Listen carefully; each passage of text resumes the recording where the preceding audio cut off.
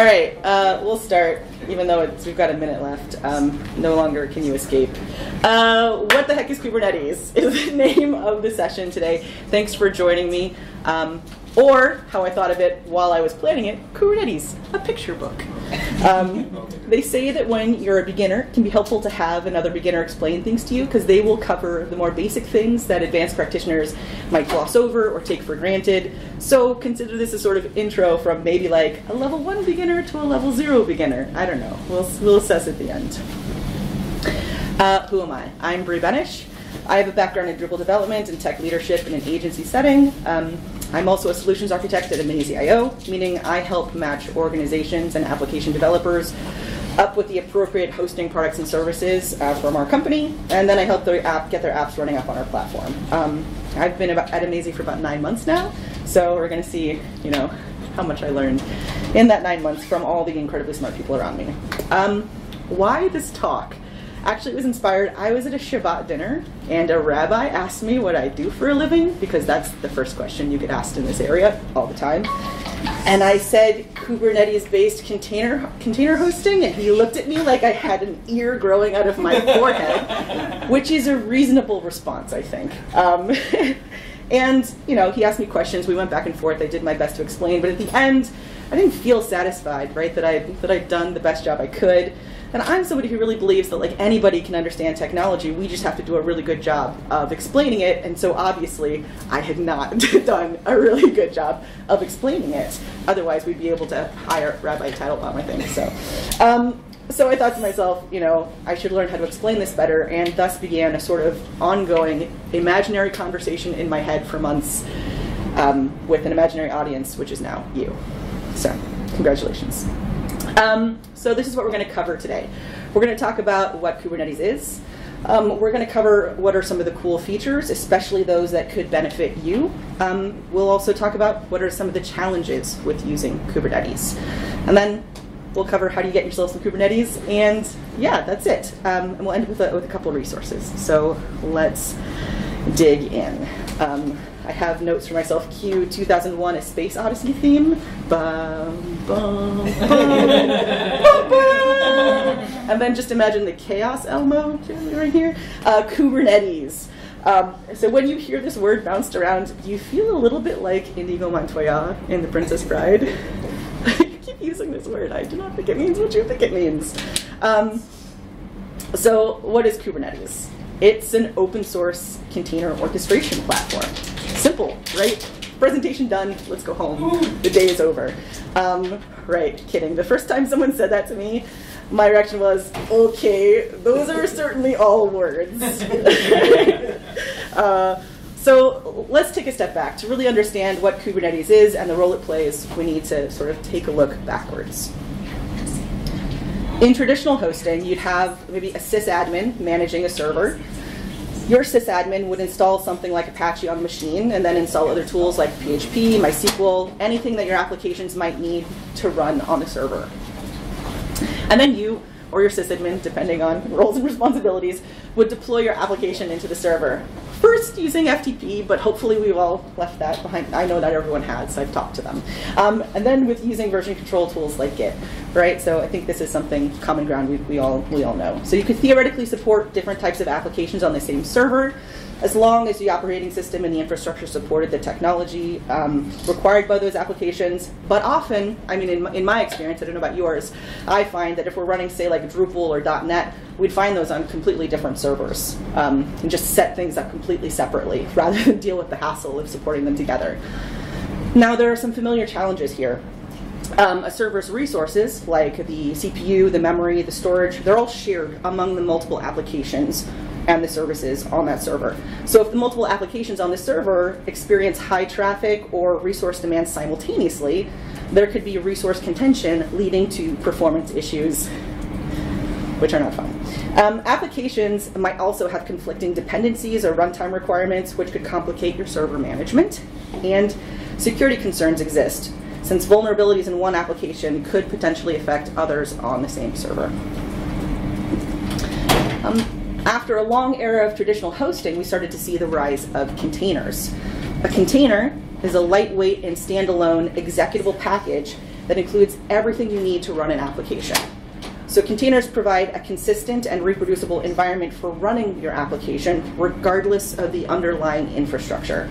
So the app that you run locally is going to be exactly the same as the app that you run on dev and the app that you run on production. It has all the same underlying tools and services in whatever environment you put it in. So you sort of hopefully don't run into this. It works on my machine. Why does it suddenly not deploy correctly to dev? Oh my God, PHP is a completely different version, right? That's not going to happen because it's inside your container, and your container moves with your application.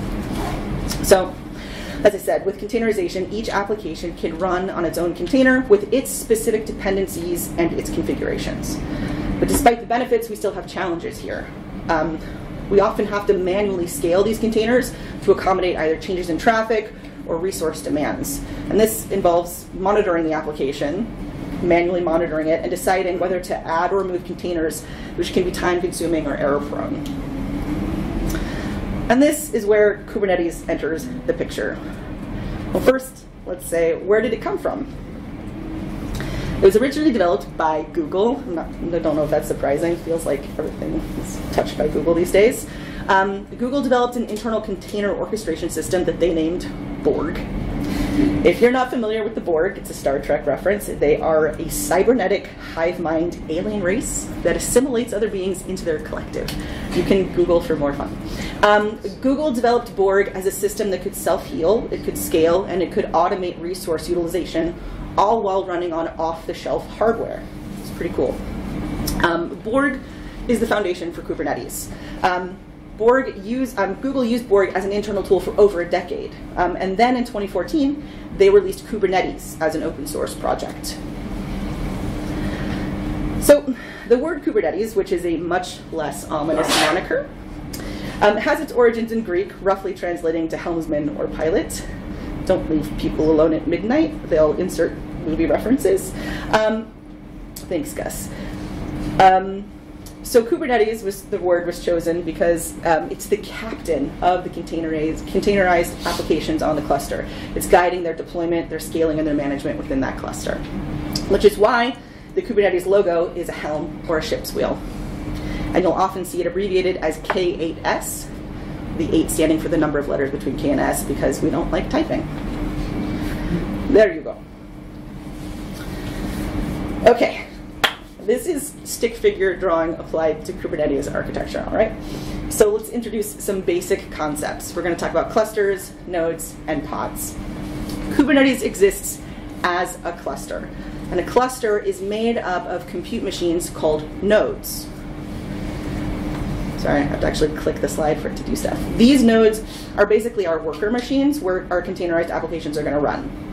The nodes are supervised by something called a control plane, which monitors and manages the entire cluster. Now, each node contains pods. Pods are the smallest deployable units in Kubernetes, and they are composed of one or more containers. So they're going to house the containers that run our applications, right? And then I'll introduce one other little thing. It's called a namespace. So a namespace in Kubernetes is a logical partition within the cluster that provides a way to create isolation between different applications that share the same Kubernetes cluster. So resources like pods, services, persistent volumes, they can be grouped into a namespace, and then all the resources within this namespace can easily communicate with each other, but they're isolated from the other resources in the other namespaces. So everything that exists inside this namespace for your application is available to your application, but is not available to anything else running on that cluster.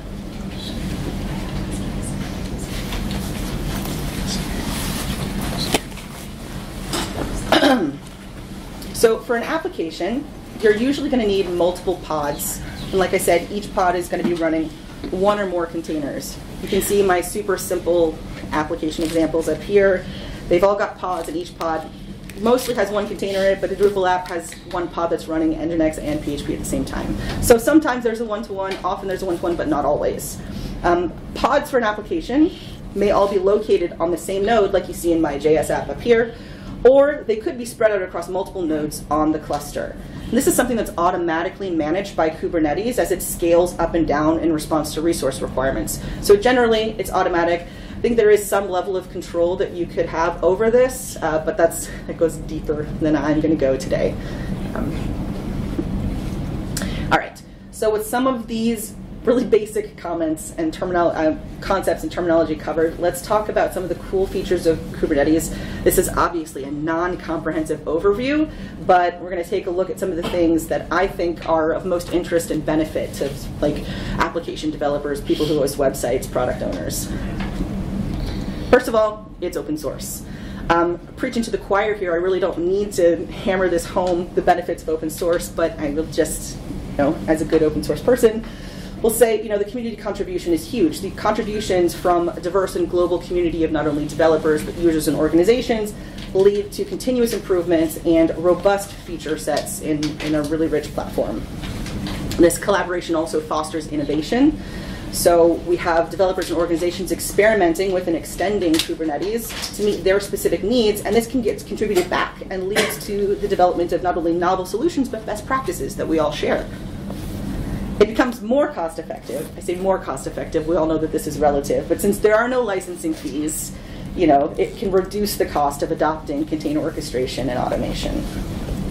Kubernetes is governed by an organization called the Cloud Native Computing Foundation, which promotes vendor neutrality, and it ensures that no single entity is in control of Kubernetes. So then there's no single organization or person who has control over this project. The neutrality ensures fairness, it prevents vendor lock-in, and it promotes healthy competition in our ecosystem. These are all things that we're already familiar with from Drupal. And last but not least, security. We all know that open source software can come under rigorous security audits. The code base is available for anybody to look at. Security experts can look at it, they can bang against it, and also it leads to early detection and resolution of vulnerabilities. So all good things we're already aware of, just preaching to the choir, as I said. Compatibility. So Kubernetes works on all kinds of different infrastructure. It's supported by all the major hyperscalers and infrastructure providers, so you can have your choice of vendors when you want to use it. AWS, GCP, Azure, when I say Amazon Web Services, Google Cloud Provider, Azure. You could host on-premise, you could put it on service in your basement, you could have it on Raspberry Pis on your desk. It's a real-life example. And through containerization, Kubernetes can host most modern applications. If you can containerize it, you can run it on Kubernetes. And the logos that you see here on the screen are just a small slice of what's possible. Autoscaling. So, autoscaling. I like to think, this is my personal metaphor, so blame me if it doesn't work. I like to think of it like water settling across multiple fish tanks, right? Let's say that we have a cluster, but the nodes are fish tanks and the pods are happy little fish. So here we have our one happy little fish tank. It's not too full. But then maybe our traffic starts to spike and our resource usage needs to go up. So Kubernetes automatically scales up our resource allocation and the number of pods to handle this traffic spike. But our tank, our node, is getting pretty full.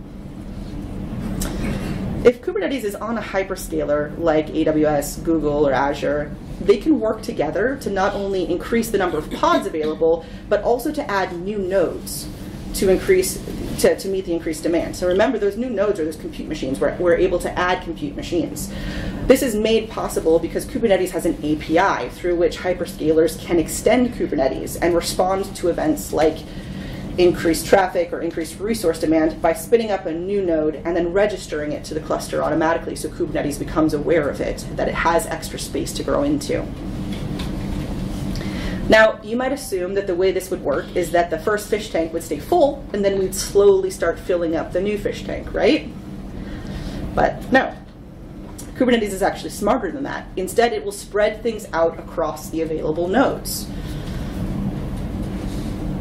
And it will keep doing that. It'll keep dynamically scaling up as resource usage requires. And then as things calm down, it'll automatically scale back down. Now this is a really handy thing, especially for your bottom line, right? Well, first of all, it's going to automatically respond and automatically give you more resources as you need it. So instead of your application just hitting a wall and falling down flat, it's going to stay up, it's going to respond, it's going to scale automatically. But it doesn't just stay at this max point thinking, oh, I should hang out here because we got this big, we're going to need to stay this big. It's going to scale back down automatically, which means you're not going to be paying for all these resources that you're not actually using at the time. So it's really pretty handy.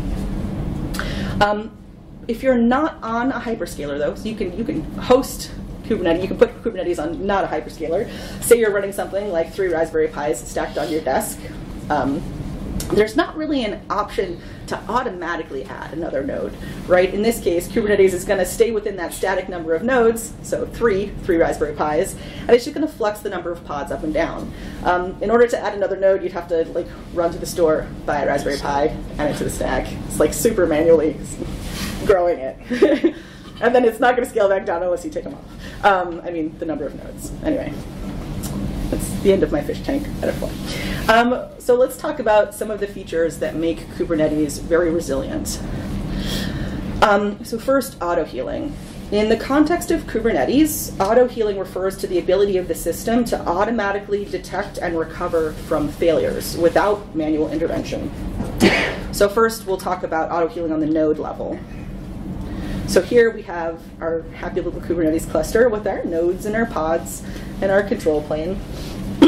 Our control plane is always actively monitoring the health of the nodes in the cluster. Here inside my weird mind, this is like the eye of Sauron just watching everything. If a node becomes unresponsive or experiences hardware or software issues, Kubernetes is going to detect that and consider it failed. When a node failure is detected, the cluster's node auto-healing mechanism is going to take action, and it's going to replace that failed node automatically. Then once the new node is ready, Kubernetes is going to automatically either migrate the existing pods from the failed node, or it's going to start new pods. And those migrated or new pods, they can be placed either on the new node that it spun up, or on other available healthy nodes.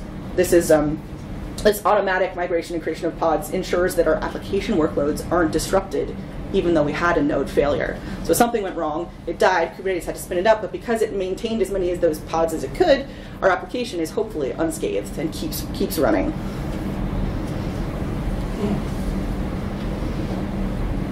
Let's talk about auto-healing on the pod level. So Kubernetes allows you to define health checks for pods. And these health checks will periodically probe the pods, so just poke them, to test that they're alive and that they're responsive. If a pod's health check fails, I hope you're enjoying all my emojis, if it becomes unresponsive, Kubernetes is automatically going to restart that pod. So again, we have that resiliency happening. It's monitoring and it's reacting and it's bringing things back to life, basically. Let's talk about another feature that brings resiliency. This one's called replica sets. Kubernetes uses replica sets to maintain a specified number of pod replicas. So let's say I configure my application to always have 2 sets of the necessary pods running. Right? So there's always a backup in case something goes wrong. If the number of replicas falls below what I specified, maybe it's because of a pod failure or some kind of node issue, the replica set controller is going to automatically create new pods to restore things to my desired state. I always want 2 running at the same time. It's going to make sure that that's happening. And then sort of the last feature I'll touch on here that I'll introduce here are called deployments. It can be a little bit confusing when we have duplicative or redundant, like repeated terminology that means different things. In Kubernetes, a deployment is a resource that you define with a configuration file. So in this configuration file, you're going to describe your application's desired state. You're going to say, like, how many replicas do I want running? What container image am I going to use? And configurations like that. And then Kubernetes is going to take those directions and manage the process of deploying your application to meet what you outlined in your configuration file. So for our example Drupal app that you keep seeing in my slides, we tell Kubernetes that we need things like PHP and Nginx, Solr, Redis, that kind of stuff. And we tell it we always want 2 versions of our pods running at all times. And Kubernetes will deploy that for us as specified. When we need a deployment to update our existing app, Kubernetes is going to perform what is called a rolling update. Now, a rolling update means it's going to gradually replace the old pods with new ones. It's going to spin up the new pod and ensure that it's healthy before shutting down the old pod. This ensures, again, that our application remains available even though we're updating it. Deployments also support something called cascading updates. And this simply means that we're going to automatically propagate out those changes to our replica sets as well, so that our entire application is updated consistently, not just maybe the one set of pods. And last but not least, deployments also maintain a revision history of all your updates. So the revision history allows you to roll back to a previous known good state if an update has issues. So I think that was a lot. You can tell me, but let's put it all together. So now with this context, perhaps container orchestration, wordy words, start to make a little bit more sense. Instead of needing to manually manage and monitor containers and the resources that they need to operate, we can have Kubernetes handle a lot of this.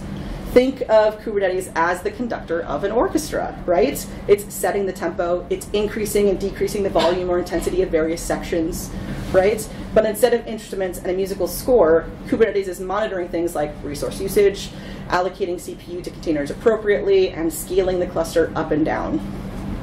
Literally, Kubernetes is orchestrating the management of clusters running our applications. If we review all the stuff that I just said, it is monitoring the health of pods running our applications and the nodes hosting those pods. It's adjusting resource usage based on demand and automatically scaling both pods and nodes up and down as needed. It's reacting when pods or nodes fail and automatically restarting them. It's creating replicas of our necessary pods and running those as failovers.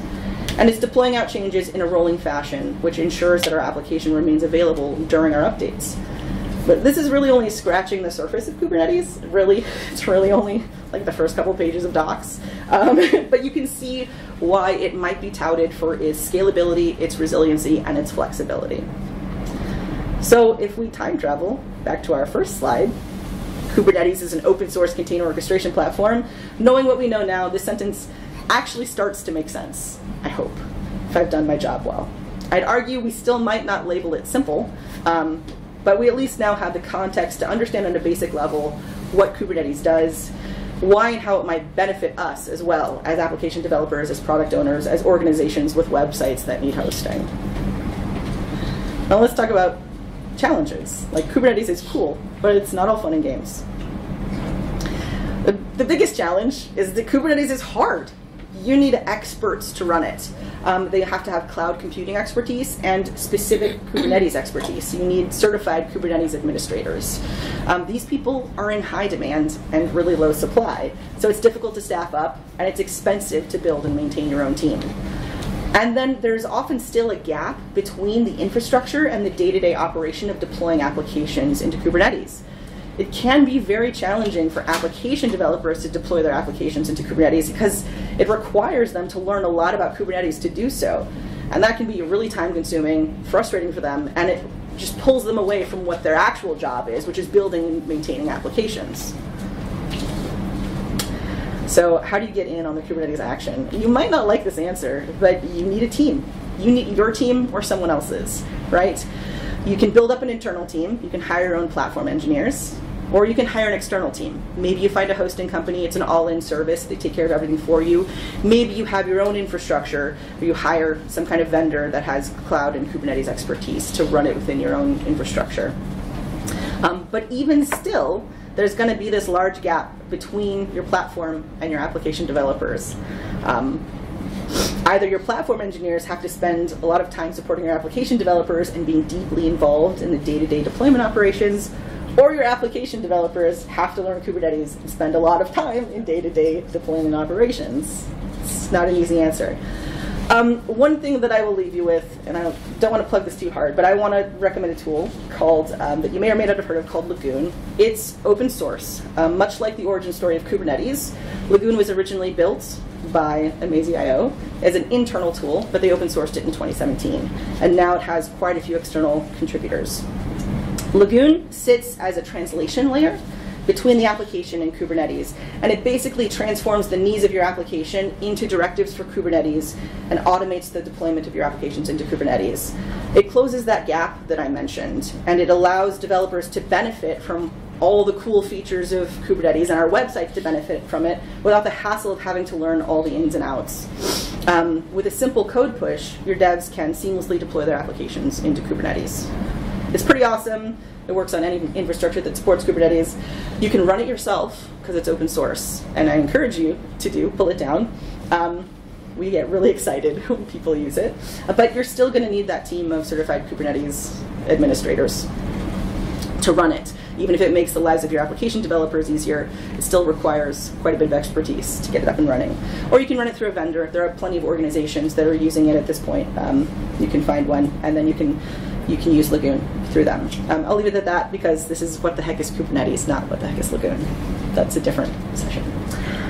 Wow, that was quick. Okay. This was much bigger in my mind than it turned out to be. Resources. I'll leave you with a couple handy resources. The first of which I think is really helpful is an entire YouTube playlist called Kubernetes 101 by Jeff Geerling. You might know him as Geerling Guy. It was sponsored by Amaze.io. It's pretty comprehensive. If you want to actually get into like playing around with Kubernetes yourself, maybe setting it up, this will start taking you there. If you're not kind of wanting to jump that deep into the deep end, you can start with the Kubernetes docs. That's where I started, and I would recommend going to kubernetes.io/docs/concepts. This is the place where it will outline things like I said. What's a cluster? What are nodes? What are pods? What are all these things? And then you can gradually delve deeper as your comfort level allows. And then if you want to learn more about Lagoon, we've got docs, we've got examples. I don't want to push it too hard. We've got a Discord if you want to hang out. And that's it. Thanks for coming. Thanks for being my guinea pig audience.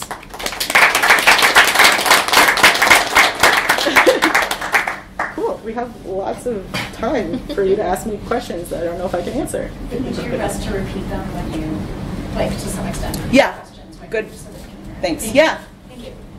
Do you have any experience setting up and running Kubernetes under load on a Raspberry Pi cluster? And if so, do you have any lessons learned that you'd like to share? I don't. I have not set up Kubernetes myself, but I have a friend over here who I can volunteer as a sacrifice if you want to reply. What can you define under load? Well, in a real-world application where it's not just, say, sitting on a desk, Oh. just, where it's actually doing something that acts as the cluster. It's like any other computer at that point. It's just not very powerful.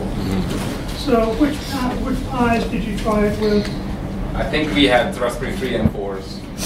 So you haven't tried using, like, say, a 4 for your control or for your masters and then a 5 for the workers? Something like that? You could.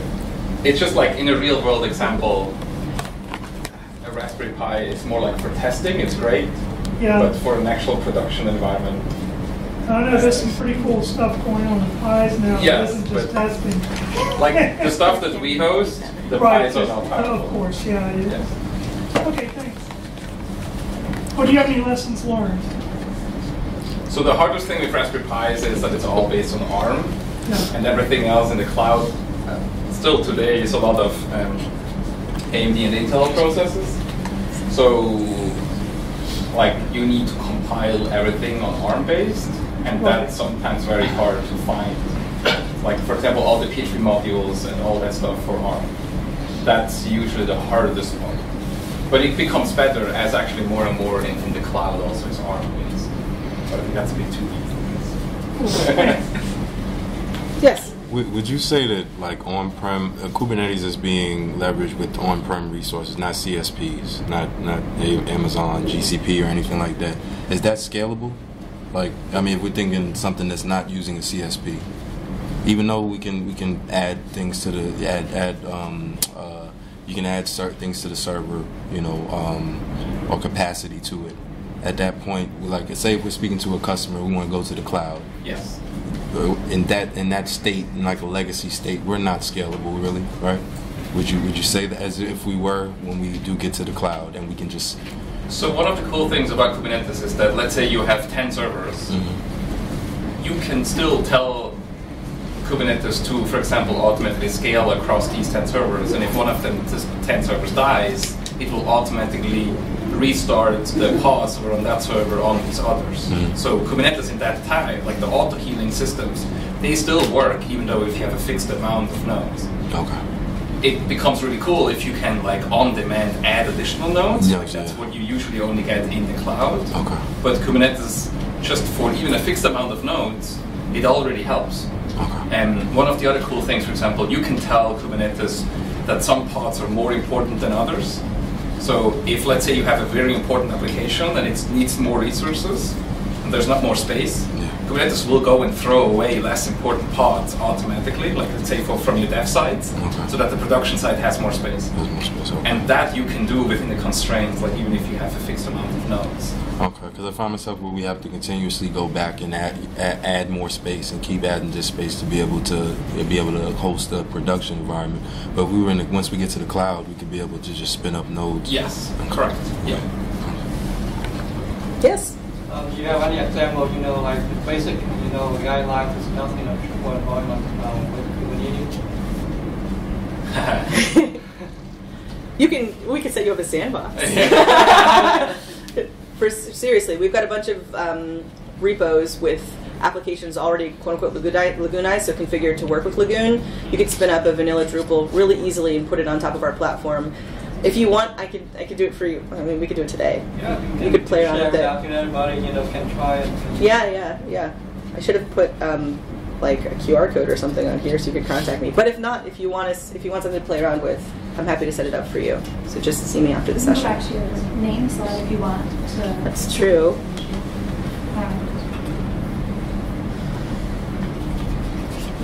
You can find me on LinkedIn, on the interwebs. Yeah? If you don't have Kubernetes, how would you orchestrate containers? Like, what are some other ways that containers are managed? There are other softwares that do it. You would do it manually. Yeah. I mean, I think there was some Docker Swarm existed. I mean, still exists, but it's deprecated. That's another way you could do it. But I don't know you would adopt something that's deprecated at this point. Right now, it's like 99.999% of everything is Kubernetes based. Like it pretty much won the container orchestration wars, as some people called it. Okay. All the other tools all switched. Okay. So there will definitely be something new, but we don't know yet what it is. Well, hypervisors not a thing now. It's just so much containers now. So a hypervisor will be like a VM that you can schedule VMs. Yeah, or something like Zen. That you could run, Yes. It's just the whole world moves into containers, and so every new deployment that we see are all into containers, and then they end up into Kubernetes. There is still some applications that use virtual machines. Yeah. There's actually a tool called KubeVirt, which allows you to schedule VMs like pods that we saw there. So then you run VMs again, but that's really only meant for legacy applications that you cannot containerize. But yeah, you see that basically Kubernetes just takes over everything in terms of containerization. And yeah, doing it manually, it works, but for any production grade stuff, I would not suggest to do this manually with my But if you have so those complexity, small number of containers that you could... Yeah, so then I would use Docker Compose. Okay. That's like what everybody uses for local development. And you can also run it on a production cluster, or you can install it on a server. But then you don't get any of the self-healing and the adding nodes and scheduling. I mean, you just have one server that runs containers. So for that stuff, yeah, that's fine. Yes. Do people, I should stop prefacing things with this, but apparently I'm out over it. This feels silly, but do people use Kubernetes with like managed hosting kind of stuff, like Pantheon and Acquia and Amazy for that matter? I mean, Amazy I would imagine you do, but... yeah, Amazy does. Acquia is building something out that runs on Kubernetes. Half the customers are on Kubernetes now. Mm-hmm. Yeah. Pantheon, I'm not sure. Platform, I think so. Okay. So people aren't they don't really show all their cards for everything that puts together their platform. Fair. Except for Amazy. Okay, so maybe if you're on that kind of a platform, it's just kind of happening, but it's not something you're dealing with directly. Yeah, I mean, it's fair to ask them as well what's running and to sort of challenge them. I heard about this thing called Kubernetes and how wonderfully it scales. How does your platform stack up to that, and are you using it and why not, right? Sure. Ask the hard questions. Yeah. How do you deal with like really high traffic events that need to scale very quickly if you're a cloud provider? Because I run into issues where you have a Drupal site where it gets an onslaught of traffic very quickly. It takes time for the nodes to be provisioned and stuff. what strategies are there to mitigate that, aside from having lots of capacity just in case? That's a question that's honestly beyond me, and I would direct you again to Michael. So we did this, fun fact, we did this with the Australian government. They sent a text message to every Australian citizen. There's 20 million people that link to a website of ours.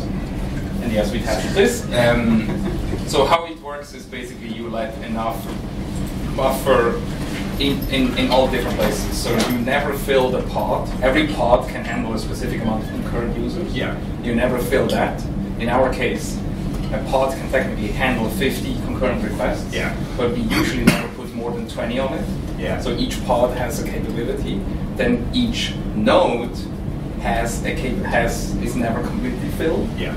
And then the cluster always has spare nodes. Yeah. So you basically, because the traffic's never go from 0 to 100 immediately, it's going to ramp up. So first the pods are handling traffic. While that's happening, new pods are loaded or started. So then at one point all the nodes are full, and then at one point all the nodes, there will be new nodes. Yeah. So you basically have like constant monitoring of all three different things. But yes, if you really have 0 to 100, we actually have now a couple of sites that have like a lottery website. So people know at 4 p.m. like the information is out. So literally nobody is on the website, and at 4 p.m. it's immediately there. What you can do, you can tell the cluster to preemptively scale. Yeah. But so that only works if you know in advance the traffic's coming. Okay. But the other stuff you can if you have these buffers. It's definitely something you have to test the shit out of it. Test it. Yeah, lots of capacity.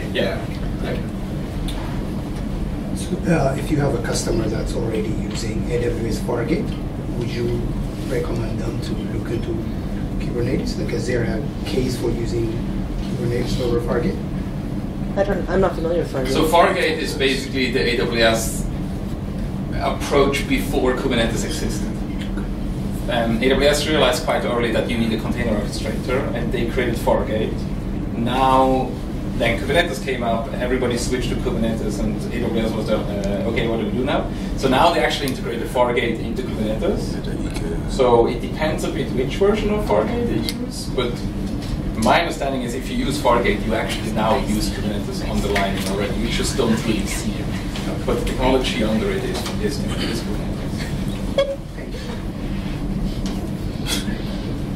I think, Michael, I need to make you a co-presenter. Sorry. No, because... Hey. Cool. Well, thank you.